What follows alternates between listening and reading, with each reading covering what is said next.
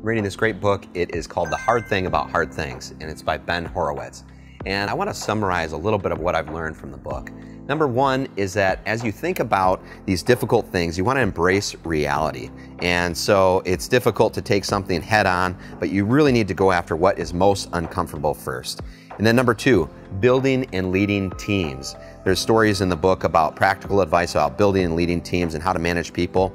And Ben shares his experiences with hiring and firing and managing people, how he learned to balance being both a friend and a boss to his employees. And then number three, there's this idea about making decisions. And one story that they told in the book was a decision to have to fire a friend in the book. And so I would encourage you to read it. It is called The Hard Thing About Hard Things. Hope this helps you. Thanks.